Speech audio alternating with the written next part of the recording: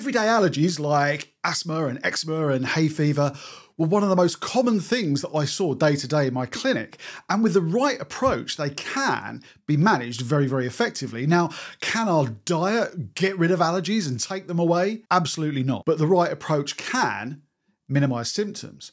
There is, however, one particular supplement that was always the top of my list whenever I was working with any patients that were presenting with these kind of issues, that is possibly one of the most effective at completely pushing down symptoms and making these everyday allergies completely manageable. That supplement was reishi mushroom. This potent medicinal mushroom is probably well known to you, but if you don't know what it is, it's like a very tough, dense, woody mushroom that grows on trees and at the foot of trees on the root system.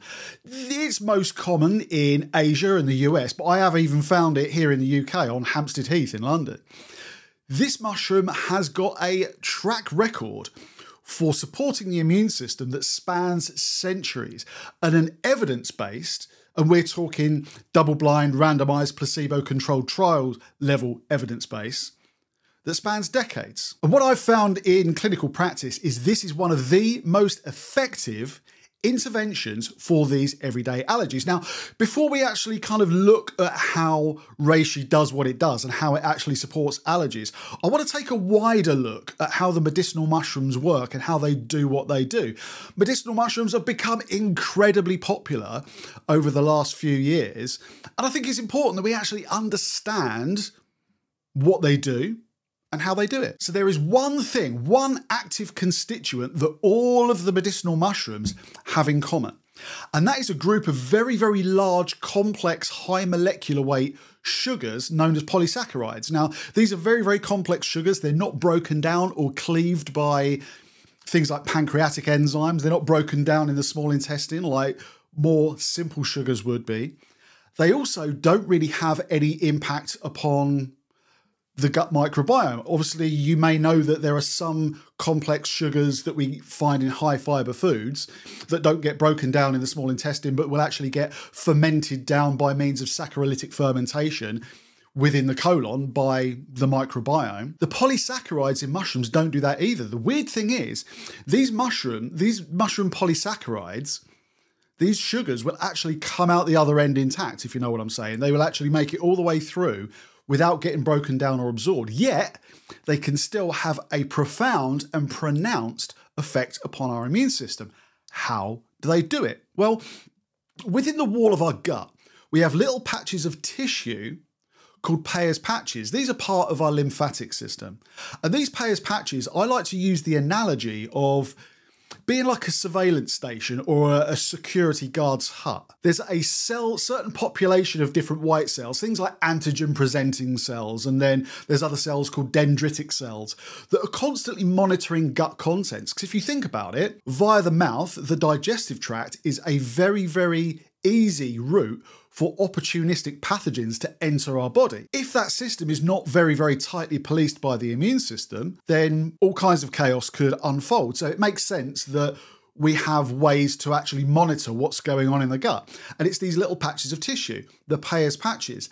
The cells that dwell within those patches of tissue are constantly monitoring gut contents and then relaying that information back to the rest of the immune system by means of a group of communication proteins called cytokines. You may well be familiar with these. What happens is when the mushroom polysaccharides come into contact with the Peyer's patches, the cells that are within the Peyer's patches start to smell a rat. Those polysaccharides actually set off like an alarm response. They raise the alarm. The cells that dwell in the Peyer's patches will actually send an alarm to the rest of the immune system. We're not entirely sure why, but one of the theories is that these polysaccharides are similar in structure to extracellular polysaccharides that are found on the outside of certain types of bacteria, for example. Whatever it is, these polysaccharides trigger an alarm response within that cell population of the Peyer's patches.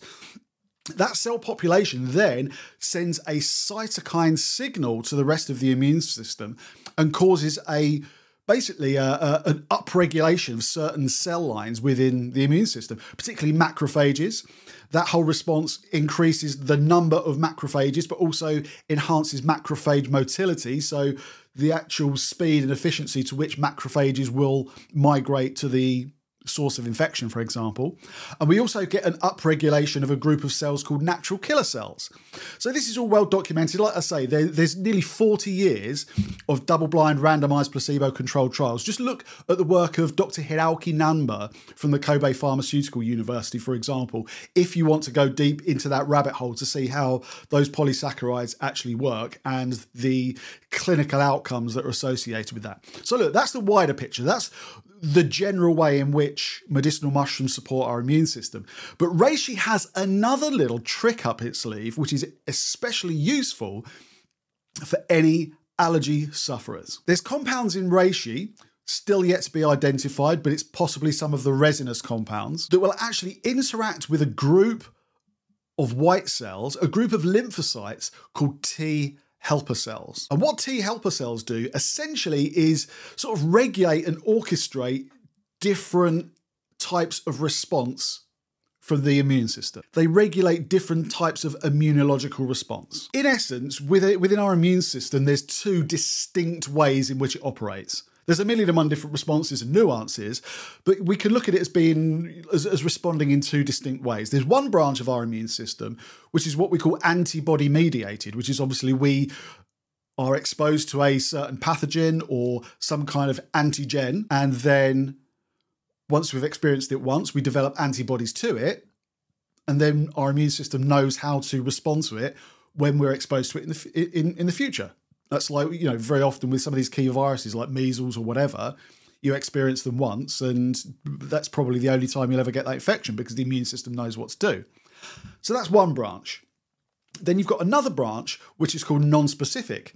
This branch of the immune system can't identify a specific antigen, but it can determine whether something is self or non-self, like whether something belongs in the body. It can also detect cell surface markers within infected tissue and identify damaged cells. So it's equally as powerful, it just works in a different way.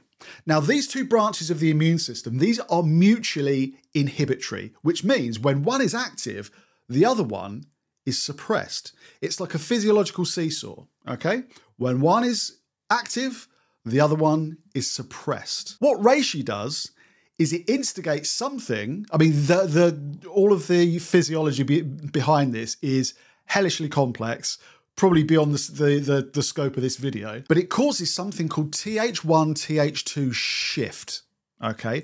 So the T helper cells will go into different subsets. One subset instigates antibody-mediated responses, and the other subset will instigate non-specific responses. What reishi does is it stimulates the T helper subset that pushes the body more into the non-specific type immune response. Think about this. What is it that's driving these everyday allergies? It's antibodies to a specific thing. In hay fever, it's antibodies to certain pollens. In asthma, it's antibodies to dust mites. In eczema, it could be a million and one different environmental factors that we've actually developed antibodies for. By the way, those three things are exactly the same condition. Asthma, eczema, hay fever, they are exactly the same condition. They are a type 2 hypersensitivity reaction. They're called the atopic triad.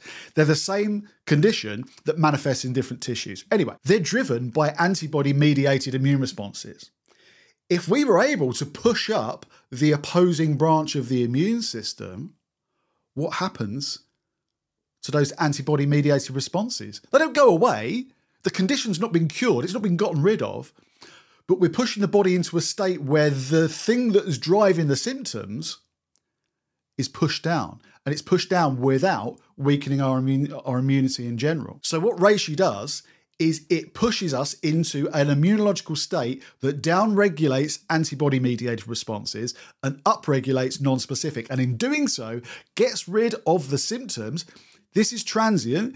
As I say, it's not getting rid of the issue. It's not getting rid of the problem. It's just a very effective, natural way to manage it. It can help people to be symptom-free, and it can do it very, very rapidly. I've had people come into my clinic that have had been suffering hay fever for absolutely years, nothing's really made much of a difference. Within 4 or 5 days on reishi, bam, they can like go out in summer. So this is an incredibly, incredibly effective intervention. What's the best way to take reishi? What's the best way to incorporate it into your day-to-day regime? It must be taken as a supplement. Now, you can buy dried reishi and brew it as a tea, but if I make that recommendation to you, you will never, ever forgive me. It is intensely bitter. It's disgusting. It's vile. It's horrible. It's very, very, very bitter. What you need to look out for is a good quality capsule that contains both fruiting body, which is actually the mushroom that grows up above the ground, and mycelium. Mycelium is like a mushroom's root complex that's under the ground.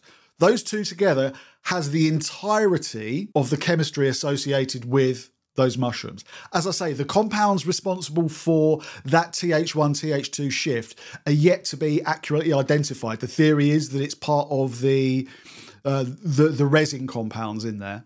But when you have fruit body and mycelium, you will have the entirety of that mushroom's chemistry, and you know you will be getting the right compounds in there. With hay fever, for example, you start taking it literally as soon as hay fever season starts. If it's things like asthma and eczema, you can take it ongoing. It's incredibly safe to take long term without any kinds of issues. So look, I hope you found that interesting.